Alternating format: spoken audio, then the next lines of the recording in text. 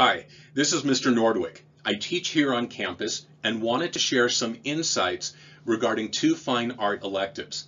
That's me on the lower right and my sweet Annie above me in her chair.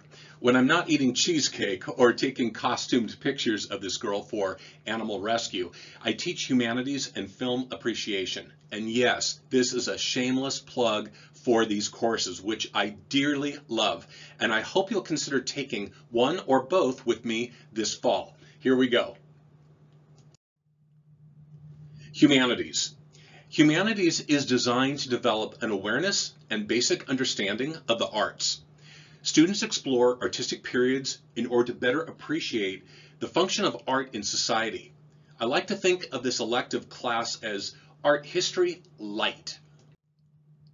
We look into periods in time and explore things like theater, art, sculpture, fashion, and architecture, all as it relates to a group of people that wanted to make their mark on the planet. And each time we look at these past contributions, we connect these elements to today's culture. Humanities is also a support for all your other classes. For example, in language arts, you read Shakespeare plays. Humanities explains and showcases the world of the Renaissance, which in turn gives your play reading context, and therefore a more meaningful experience in your literature class.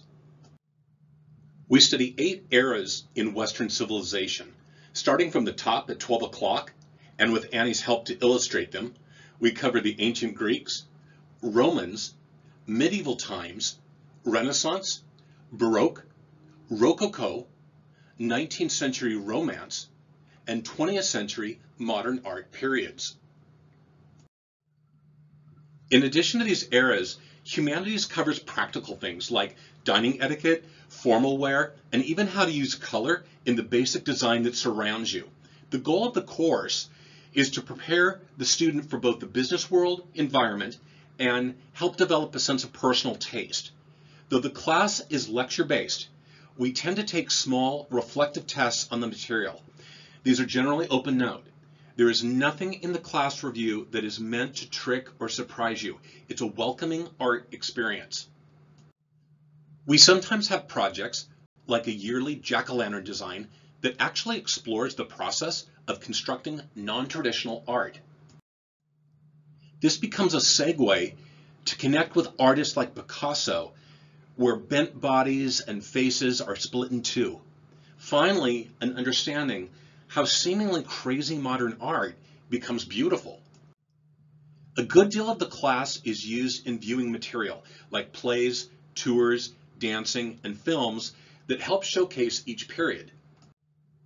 Very often, after taking humanities, students go on to take traditional fine art courses as they become familiar with the fine arts.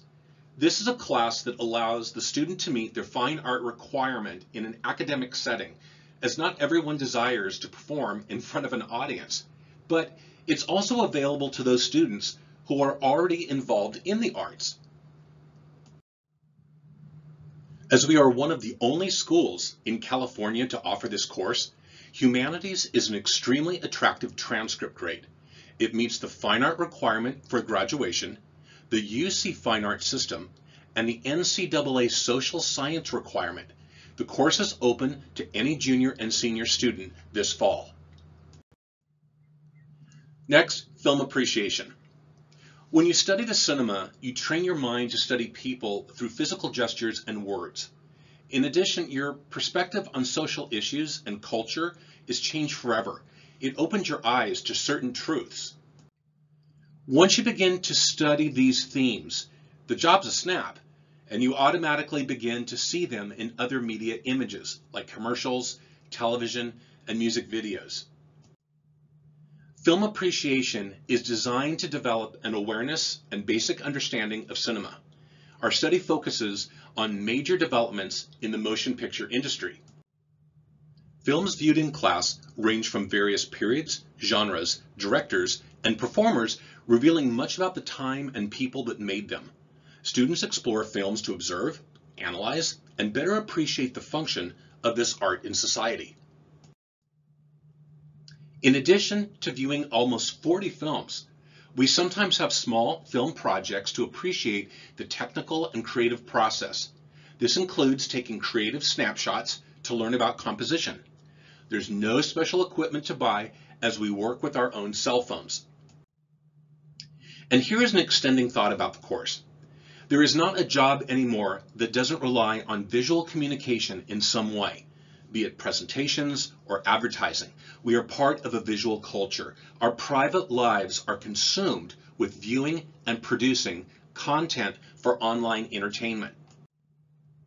But the reality is, with thousands of images we see weekly, the vast majority of content is poorly executed. In order to pull focus, we need a heightened sense of what makes visual imagery strong.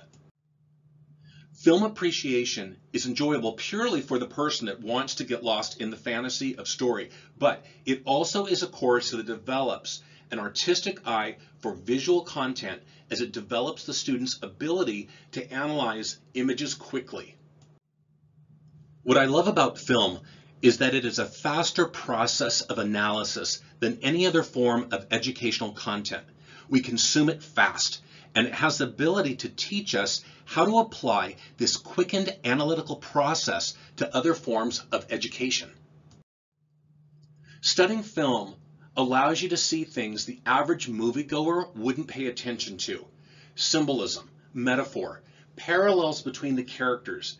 It'll make you appreciate a good film, or theater production, or television show even more, as you will be aware of what must be present in a well-made production. So, come time travel with me as we go into cinema and explore the blend of story and technical achievements in an art form that is just over 100 years old since perfected. Film appreciation is open to any junior and senior student and meets the fine art requirement for graduation, as well as the fine art requirement for the UC system.